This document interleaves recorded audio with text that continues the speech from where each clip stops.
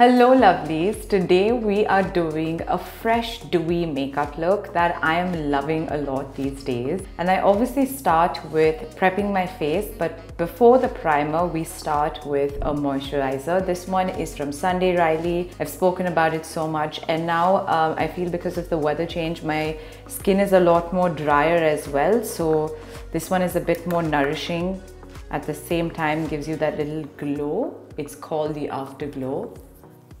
And don't forget the neck. Okay, and that is step one. And now it's actually time for that primer or that prep that you need before you go to makeup.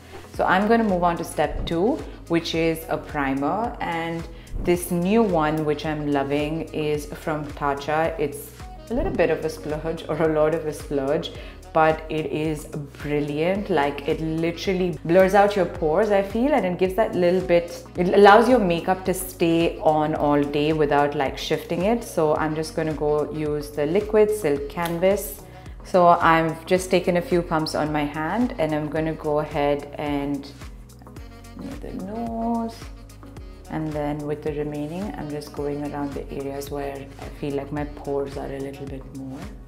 And yeah, the name is exactly how it feels. It feels silky, and I think that's why I like using my fingers, because I like to feel that silky finish on my face.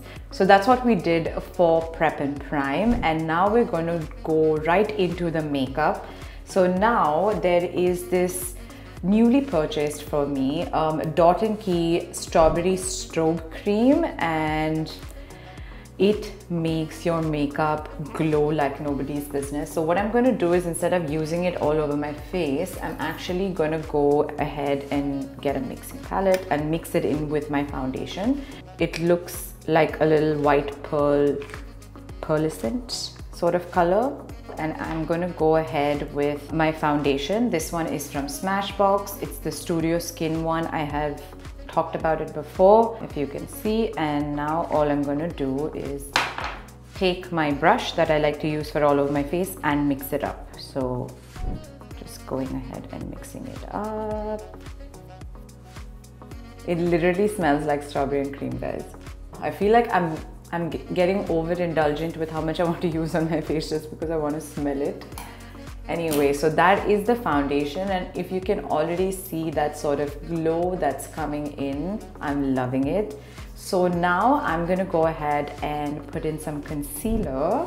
This is my regular Tarte Shape Tape in the shade Medium Honey, and just blending.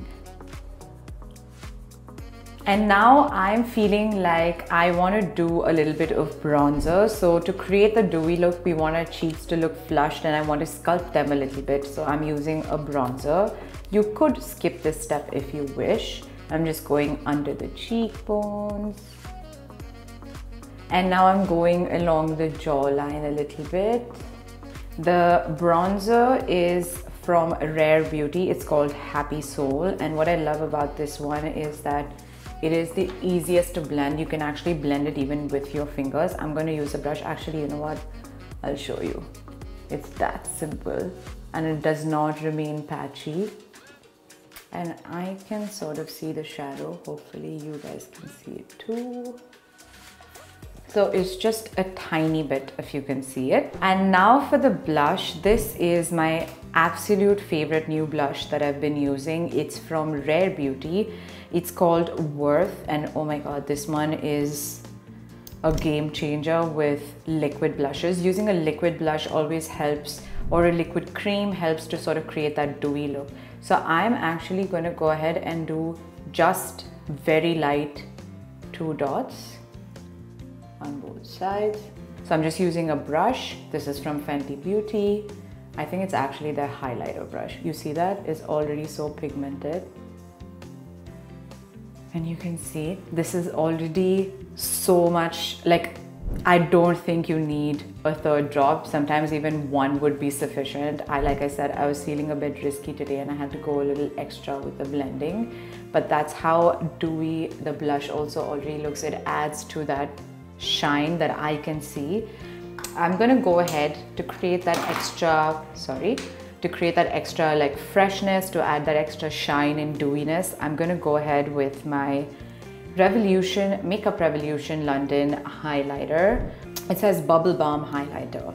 And how pretty is that, guys? Like, always struggling to open. Okay, got it opened. It's so pretty. I can't get over it, but it's also my first time using it, so I'm super excited to see how it goes. Okay, I'm just gonna, wow.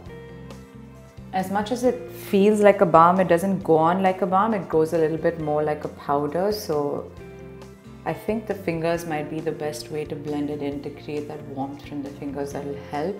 And you can see that golden glow that at least I can see over here, and I'm loving it. Okay, oh, loving it. And now I've almost forgotten that I didn't use any setting powder. So honestly, I feel like this look doesn't need a lot of it because we want to keep that dewiness. So I'm not setting my face, but I'm just going to do a little bit maybe under the eyes.